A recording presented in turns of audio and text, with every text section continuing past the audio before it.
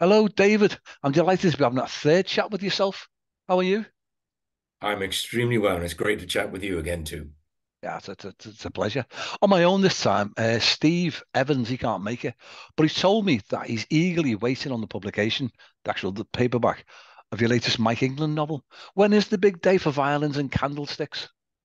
It's actually the 16th of July, so it's coming up Excellent. very, very, very, very fast. Yeah, I have got your publisher sent me an ARC copy, which I've thoroughly enjoyed. I was asking Steve, does he want to have a read of that? But he wants the paperback. He wants to feel it in 10 pages. Yeah. So we'll talk more about the books as we go on, but I want to ask, by my reckoning, it's for 3 years now since retiring as president of the Landscape Institute, coordinating projects Well, all over the world. You well, adjusted to the um, quieter lifestyle now. well, that's the theory, isn't it? After 3 years from retiring from the practice and from previously involvement with the institute, and you'd think your life would get quiet. You never, nobody knows what the retirement's going to be like. Yeah, And the first thing you think is, I won't be doing so much. yeah, But of course, that's absolute rubbish. If you talk to everybody, that's absolute rubbish. yeah. And um, and obviously, in my case, it gave me the opportunity to uh, self-publish the novels I'd already written, Mhm. complete the one I'd started while I was doing the day job, Yeah. then do a follow-up, and then the one we're going to talk about later, which is the third in the series. And they take quite a long time to write. Mm. They I think my books are generally, well, your comment, but I think my books are generally easy to read, Yeah. but I can assure you they're difficult to plot. They're complex to plot. And for example, just to give you an example, the fourth in the series, which I'm writing at the moment, Yeah. and I'm three-quarters of the way through, exactly three-quarters of the way through. And I started the very first time I put a word down on paper was December the 18th. Yeah. So that's 6 months, and I'm three-quarters of the way through. And it's not finished, it's not edited, it's not. Yeah. So it's a long process. First draft. What are you, about 60,000 words into it? Yeah, yeah, I'm 62,000 words in. Yeah. Yeah. Okay, we'll talk about more about your writing routine Hmm. as you go on. But just to catch up with the retirement, with your last role, you travelled extensively all over the world. Are you still hopping on and off planes now, or you happy at home? I'm certainly not traveling as much as I used to Yeah. because sometimes I would do trips that were 7 flights. What? Yeah, well, if you're visiting three or four countries Yeah. over a 8 day, 2 week period, um, so yeah, not always, but that got quite extreme. Mm. I love traveling, so that wasn't the problem. Yeah. And then you travel for pleasure as well. Now I Yeah. just travel for pleasure, but I'm still doing it because I love going places. So Mm. I go near and far, whether it's popping to Paris or Spain or going a Mm. little bit further into the Indian Ocean. Mm. I try and get away. I'm trying to get away while I still can. Is don't put off, and if you can travel, travel. Yeah. Yeah. I I enjoy think it. the authenticity of the traveller comes out in the writing, I've found. And last time we chatted about your Mike England debut novels, The Tip of the Iceberg, and This Is Not a Pipe, which myself and Steve thoroughly enjoyed them. Mm. Tell us about them. There's a lot of travel involved in the novels. You go all around the world. Yes, the I like, if possible, to use places that I've been. I'm Yeah, lucky. I've yeah, I've worked in 13 countries, yeah. and I think I've visited. I think I counted up the other day. I visited 69 countries, Wow. which, given I'm 70, I had this silly thing with myself that I try and visit a country for every year of my life. Yeah. So I'm one behind. I'll blame COVID, but Yeah. um, uh, so I've been to lots of places, and if you take even a cameo appearance in uh, the tip of the iceberg, I set it in Trinidad because I worked out over there for 15 years on and off. Yeah. So I know it well. And even a little cameo of, I can't remember, was it 6 pages or something? Mm. I still want to use somewhere where I know every street, and every Yeah. little bit of rusty corrugated iron, Yeah. and in this is not a pipe. Yeah. It's part of Colmar in France, where some of it is said, is where I had my French office. Yeah.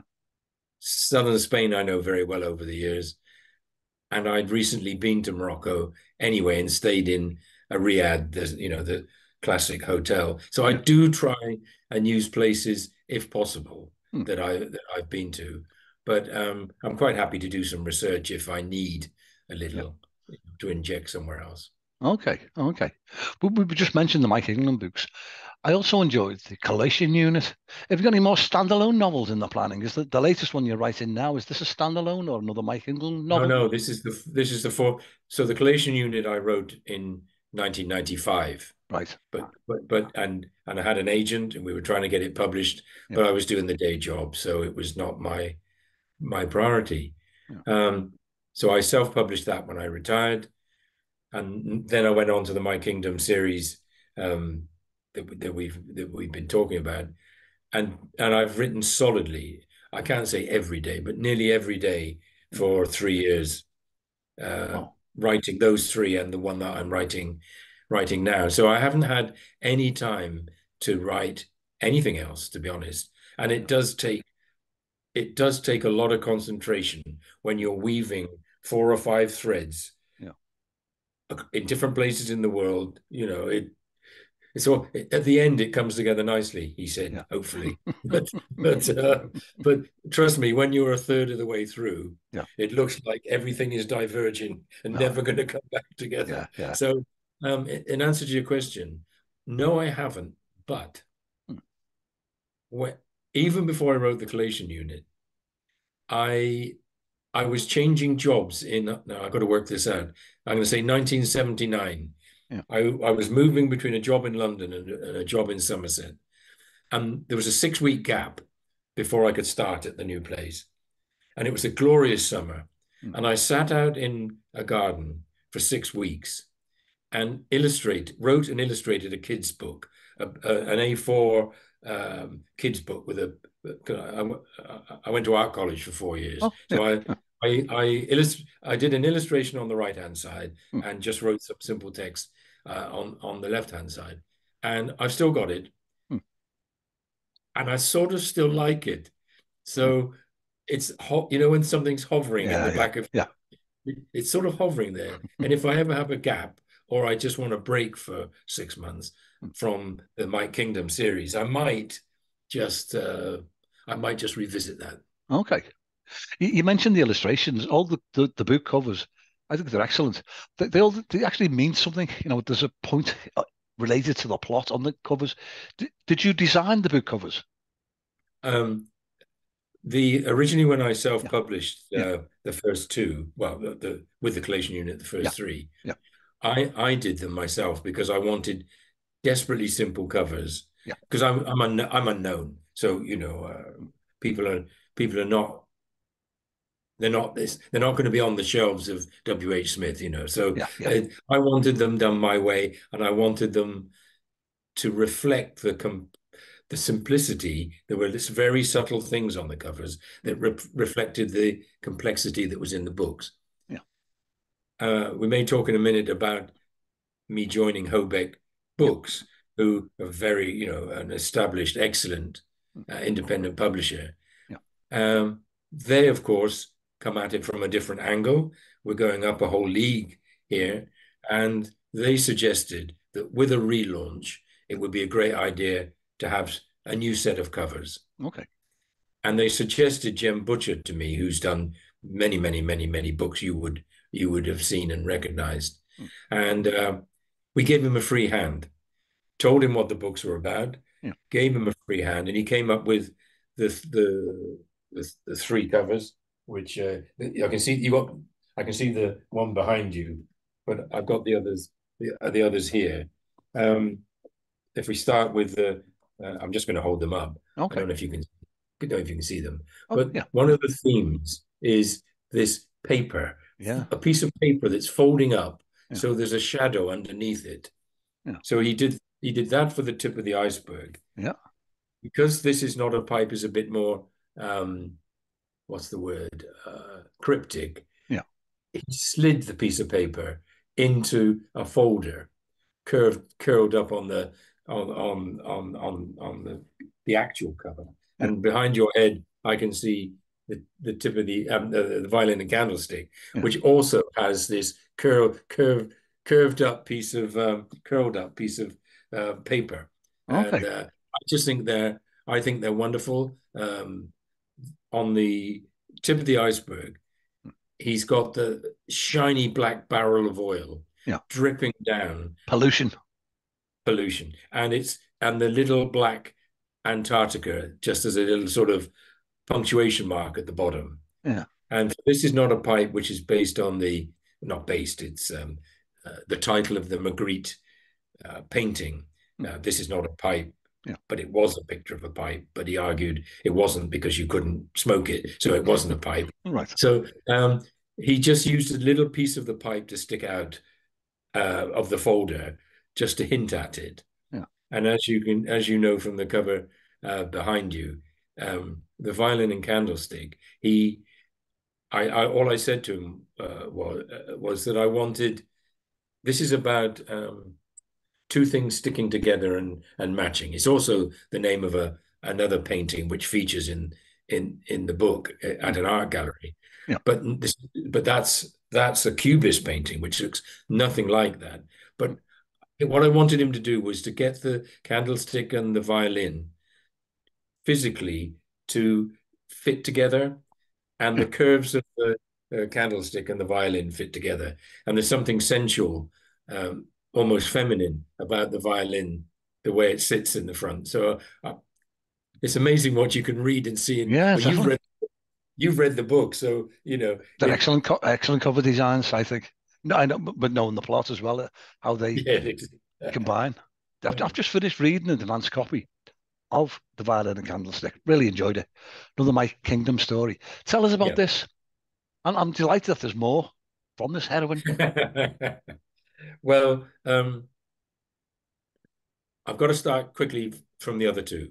Okay. I only to say I start with a subject, or maybe two subjects, in fact, very often.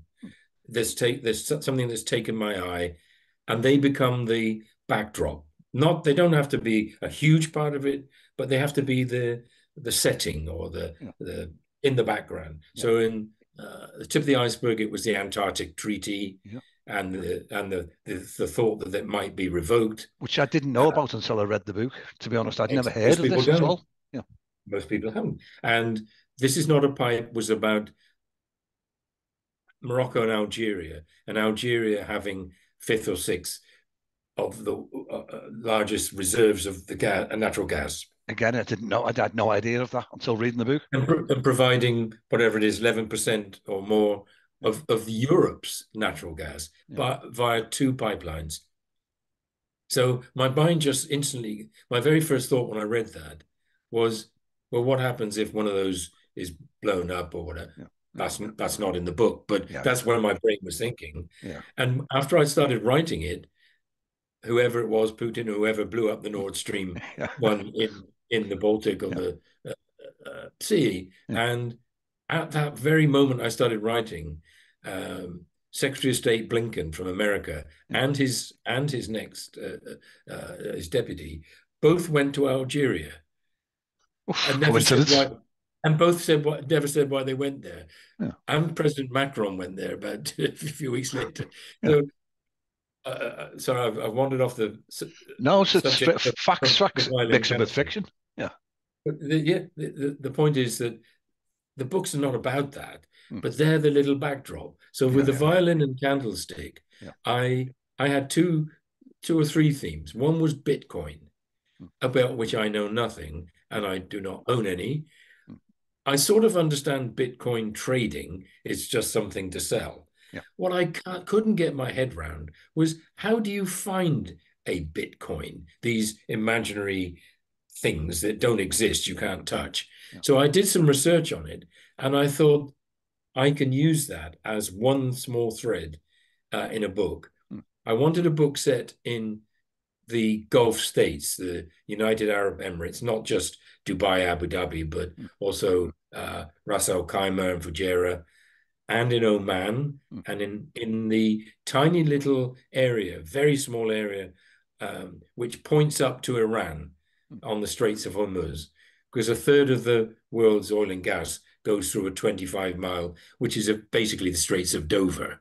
mm. With imagine having Iran on one side of the Straits of Dover and Oman on the other, and nobody can really agree about control of the shipping Yeah, in the middle. And you got third. So these were some of the threads, as well as I read about Assyria. Now, again, a bit like the Antarctic Treaty, who knows anything about Assyria mm, and the Assyrian population that are spread all over the world? So I just start with these threads, yeah, and then I introduce my kingdom, and I think what would Leonard do to send my kingdom into this arena? yeah. And then you know the rest. You need to read the books to find out. Yeah. Tell us more about Mike. In the trilogy, she's like a fish out of water. She's a former CIA intelligence analyst, normally working from a desk, and yet her boss, Leonard de Vries. How do you pronounce that? Yeah. Leonard de Vries. Leonard de Vries, yeah. Leonard de Yeah, Vries. Leonard de Vries. Yeah, he's the boss of one of these Five Eyes bosses. He Yeah. sends her out onto the field where she's, as I say, she's a fish out of water, but she picks it up quickly. Her standout description is the three wigs that she wears. Where did you get that idea from? Well, the as you know, in the earlier books and at the Yeah, beginning, she's she's in an accident which actually kills her husband husband. Yeah, in Holland. That's not part of the books. It's yeah. just the Background. starting point of the Yeah, book. yeah, And it damaged her leg, and as a consequence, various other things. Her hair basically fell out. yeah. Um, when it comes to the wigs, funnily enough, and this is not, please don't take this in any Okay. sad or morbid way. My late wife died of cancer, Ah, and um, and she was incredibly positive. In fact, there are threads of my kingdom, or my late wife in my kingdom. no, yeah, yeah. She would not give up, and she started to wear wigs, but not, she didn't care really whether she was bald or not, Mm. but she just thought wigs were a bit of fun, Yeah, yeah, yeah, why not? Grab what you can. yeah. So she experimented with a couple of wigs, Mm, well, quite a few, and she was quite ballsy. mm. So I suppose in a way that was in the back of my mind. Right. It didn't start there, Yeah. but when Mike started to wear wigs, I thought, well, she's quite ballsy. Why doesn't she have a black one, a red one, and a blonde one? And it sort of reflects her style or mood, which goes from black to very black to incredibly black. Yeah. As I mentioned, she's like a fish out of water, but she's gaining more and more experience now. Is that going to, you're going to sort of drop the emphasis on that and make him more of a field agent in future novels? Well, of course, I'm writing the one at the moment, Ooh. and um, yes is the answer Okay, because okay. um, without giving any too much away. Yeah, sure. I also um, I don't want to just write the same format, if you Yeah, see what I mean. yeah, yeah, yeah.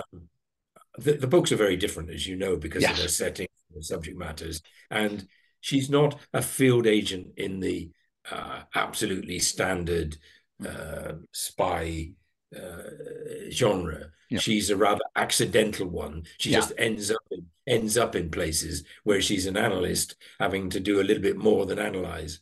Mm. And I thought for the book that the one I'm writing now, Yeah. I wanted there to be a reasonably large change, and it is sizable.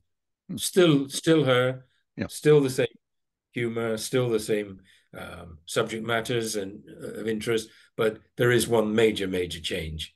And I've also brought back a character Oh, okay. because you get feedback when Yeah, I'm learning. I'm yeah, learning. yeah. You get feedback as an author, from readers.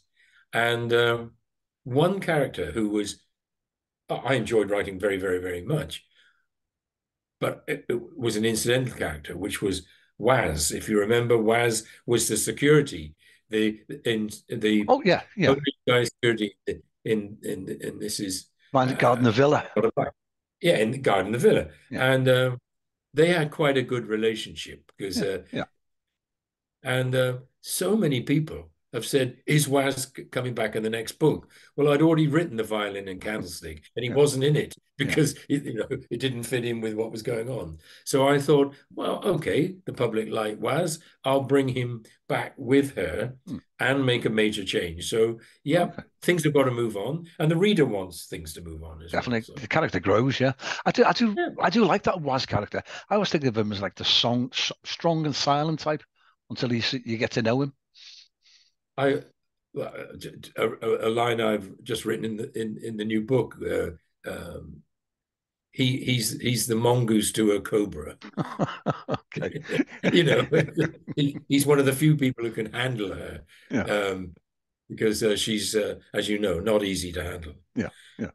I mean, she shouts in my ear the whole time. I mean, I don't write these books. Yeah. I just sit at a keyboard and this woman shouts at me to hurry up and type what she's saying and to Yeah, get her out of these awful situations.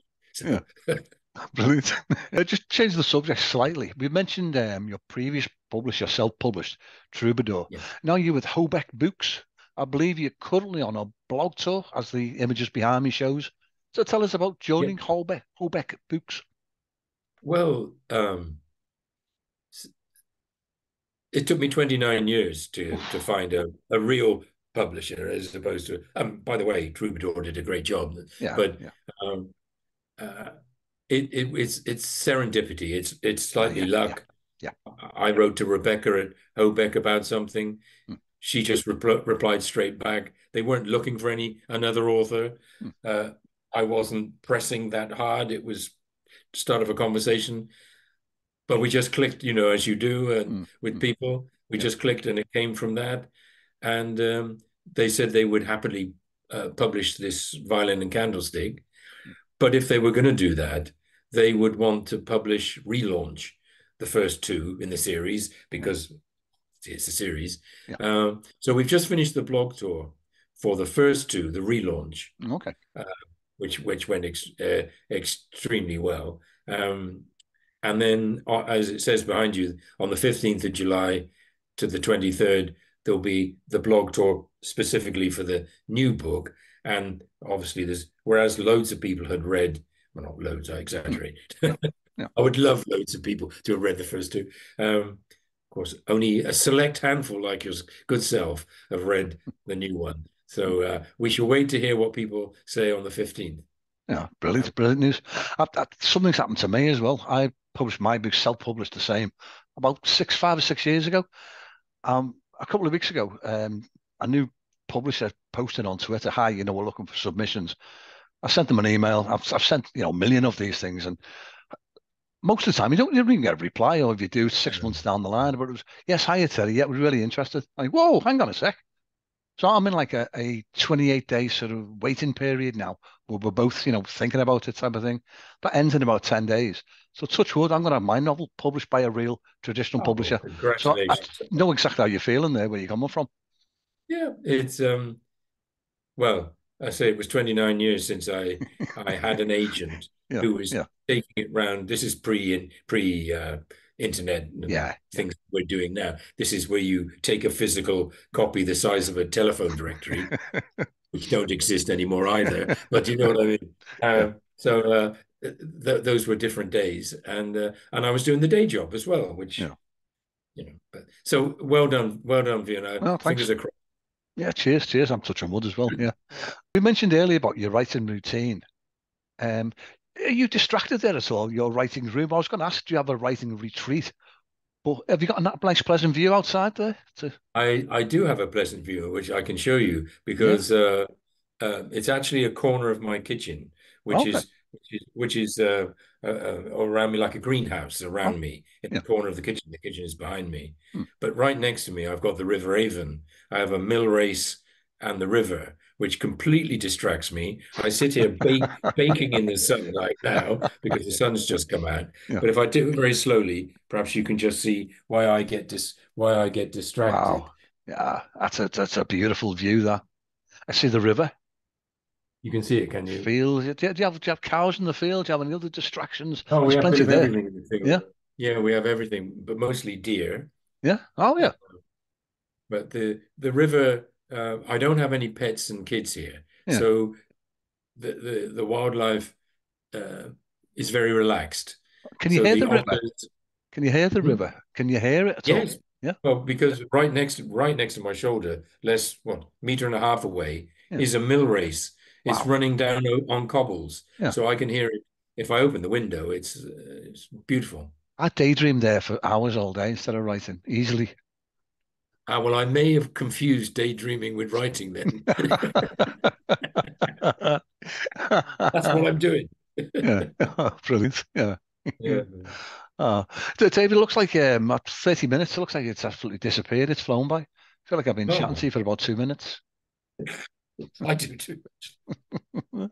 No, it's been a pleasure. But finally, my final question, and Steve normally asks this, I always ask it at the end. Maybe I've asked you this a couple of times, but Yeah. now that you're an established author with 4 titles behind you, would you change your advice for a new writer? What would you suggest? No, I don't think I would. I think some of it's obvious. One is don't give up. Hmm. It's every writer goes through the good times and the bad times. One, don't give up. Depending, everybody's character is different. So for me, I find a way to deal with moments when I'm not at my most creative when it comes to, let's say, dialogue. And Yeah, my way to deal with that is I write dialogue and text while I'm feeling great. yeah, And the moment I have a, a dry patch for a few hours or whatever, yeah. I set myself the goal of writing bullet points, just 2 or 3 Oh, for each of the chapters ahead, yeah, just 1 or 2 chapters ahead. yeah. Somehow it's easier for me to do that than trying to get that perfect text when I'm not, for some reason, it's not flowing. Yeah. Um, then the next day, say, I go back and read what I've written before, build up to speed, Hmm. and then hit the first bullet point, and off you go. My advice to a new writer is devise your own version of that. It won't be the same as mine, but you've got to be able to cope with the good and the bad. You just don't sit and write the perfect prose Yeah. for a year. Doesn't happen. Don't fool yourself. It's not going to happen. Oh, that's great advice. It's living that ladder in a way to pull yourself up the next day. Yes. Yes. Yeah. Some other writers have suggested stopping in mid-sentence. I don't know if that'd work for me, to be honest. 3 words into the sentence, so that's an easier start in a way.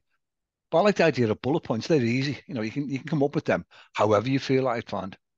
Yeah, even if I personally don't. I've heard that many times. Yeah, Don't finish at the end of a yeah, chapter yeah, with a full stop, so yeah, that the next day you just stare at a blank sheet of yeah, paper. yeah, But I don't have a blank sheet of paper ahead of me because I do a rolling. Can I call it a rolling 3, 4, 5 chapters oh, with bullet points? yeah, So for tomorrow, yeah, I've just finished a chapter. So tomorrow, I know three bullet points yeah. that have to be in the next chapter. Okay. I'm making this up, but Fred Yeah, needs yeah, to fly to Japan. yeah, yeah, That's all it says. Fred needs to fly hmm, to Japan. yeah, So tomorrow morning when I start, yeah, Fred's got to go to Japan. So I'm not staring at a blank piece of paper. yeah, yeah. Whereas if I'd stopped mid-sentence, Hmm. I can see it could work, but it's not personally for me. Yeah, no, I agree. Do you plan that? Do you write this on a notepad, or you straight on the keyboard with the ideas and the bullet points, or do you have a? I Yeah, have, yeah. yeah. Snap. You have the same? Exactly the same. Yeah. And it says December the 18th, Hmm. 2023 on the first page. Yeah. Yeah, there are the bullet points. Okay. Three, Yeah. three bullet points. Yeah. Yeah. Chapter. Yeah. Yeah. And of course they change. The book changes. She shouts in my ear and decides not to go to Japan and not to be with Fred. But you have to have a structure, in my opinion. Yeah. Yeah. But again, other people do it differently and just start on page 1 and start writing. I I think the complexity of in the background of my books, that would be difficult because I've timings are everything, and Yeah, yeah, something's happening in Dubai this minute. Well, what time is it in New York? They can't be singing and dancing. So yeah, um, I do have to plot it a little bit. yeah. Yeah, I suppose it's a controlled, organic. You're giving them life, but within a controlled environment. Yeah, because the main, there is a moment, and I'm sure all writers of fiction have this, where you not just, well, you create a character like My Kingdom, and from the day I created her, she just took over, so that I can say she flies to Japan tomorrow. Yeah, I'm busy typing, yeah, and she'll just go off to the dentist. And I think, well, I never thought that. She can go to the dentist. She's going to miss the flight, and yeah, yeah, you think, well, where did that come from, yeah. But that's the point at which you've created something. Well, it's not real, is it? But you've That's the created magic, something though. Is that's the magic of it? magic because she Yeah, is believable yeah, and she's real. yeah, She goes off to the dentist when she should be doing something or whatever. yeah. Whereas if you just planned it all very neatly, Mm, it would be mm, not very exciting. You yeah. know, yeah, definitely. So let things happen. Let things happen. If it works, leave it in. If it's not, she doesn't go to the dentist. Okay, okay. That's brilliant. Oh dear, David. As I said, it looks like time's caught up with us, but it's been an absolute Okay, pleasure. Let's book to the next one in what, 6 months in advance, maybe. lovely. Yeah, let's do that. I will hopefully by then have finished the fourth, and it will have gone off to the editors and Hobeck. And although it'll be a little way off publishing, um, we could catch up. Excellent. Let's do that. But for now, Okay. David, cheers. Okay. Thank you Have a very great much. rest of the weekend. Cheers. Thank you.